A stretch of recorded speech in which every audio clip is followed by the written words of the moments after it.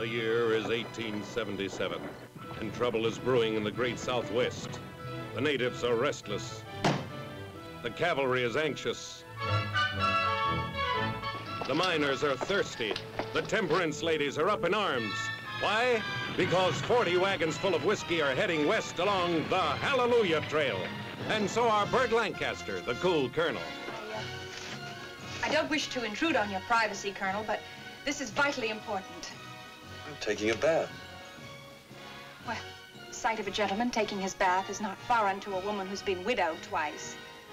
You forgive me if I don't get up.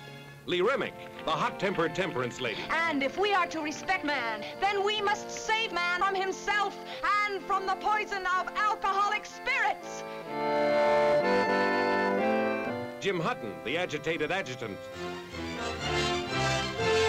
Chief says, no more peace. Pamela Tiffin, the colonel's delectable daughter.